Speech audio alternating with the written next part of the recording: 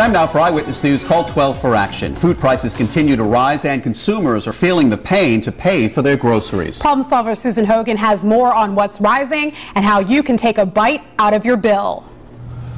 You're checking out at the grocery store and you're buying really pretty much the same thing you do week after week, but you notice something on your bill. It's larger. Well, you're not seeing things. It's actually true, and it's all to blame on food inflation. Suzanne Wheeler-Klein is mom to 3 hungry boys, and it shows on her grocery bill. I typically spend $300 a week. Recently, she noticed that some of her favorite foods are eating away at her budget. Cookies in the cookie aisle, crackers, those can be pricey. Cereal is also very expensive. These creeping prices are thanks to inflation, and you can expect your grocery basket to cost 3.5% more over the course of this year. Inflation is especially hard to swallow for meat and fish. The inventory of cattle and hogs in the U.S. was reduced quite a bit, and now we have strong and growing demand for these foods, and that's a recipe for high prices, and there's no end in sight.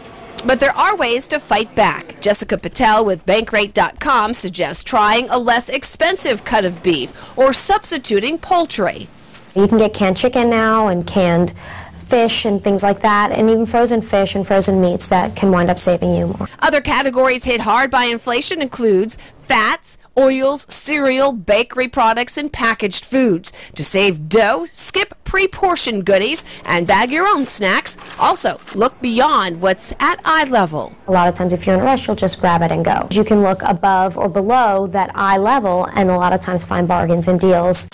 Well, you can certainly boost your bottom line by buying in bulk, grabbing things that are in season, or certainly just going through the circulars and clipping those coupons. They certainly do save a few extra pennies. And if you have a consumer problem you need help solving, contact our Call 12 for Action Center Monday through Thursday from 11 until 1, hotline 228-1850.